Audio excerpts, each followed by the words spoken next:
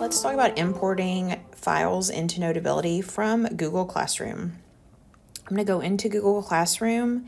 Here's an assignment my teacher gave me with a PDF. I'm going to open that PDF. If I tap on the arrow on the far right, it's going to open this file in Google Drive.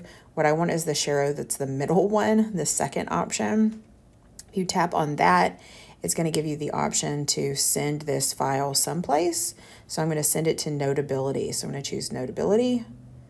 It's going to ask me, do I want to add this to an existing note? Do I want to create a new note or add to a different note? I'm going to create new. I am going to leave the title. You can update the subject. Since this is multiple pages, you can also select which pages you want to include. And then I'm choosing import. And the file is then sent to Notability. So I'm going to tap done, go back to Notability.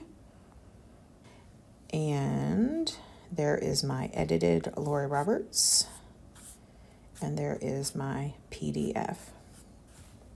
So that is importing a file from Google Classroom into your Notability.